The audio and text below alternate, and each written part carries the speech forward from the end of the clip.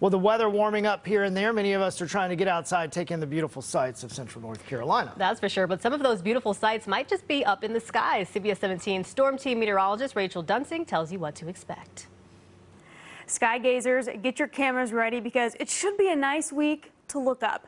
The moon has already risen for the night, but by the time you wake up tomorrow morning, it will be nearly full. The full snow moon gets its name from the heavy snow that can fall during this month. Not necessarily here in North Carolina, but in other parts of the country.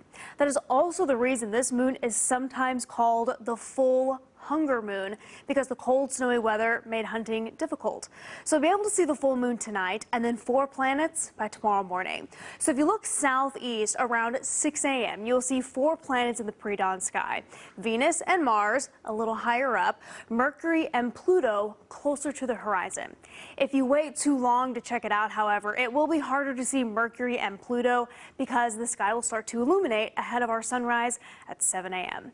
Finally, we should have a decent viewing of the International Space Station Saturday morning, but you'll need to get up pretty early to see it. It will first appear in the southwest sky at 5:39 a.m. and travel quickly to the northeast. It'll look like a bright dot racing across the sky because it moves more than 17,000 miles per hour.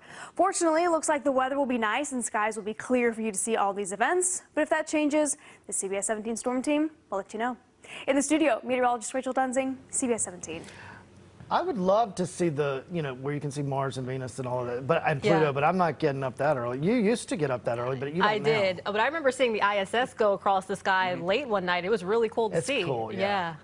Yeah. All right, Wes. Well, remember, anytime you see the International Space Station, I usually update you when there are evening times. Remember, that thing is going 17,000 miles an hour. That's how it stays up there in orbit, but it just kind of cruising across the sky when we see it. And from moons to suns and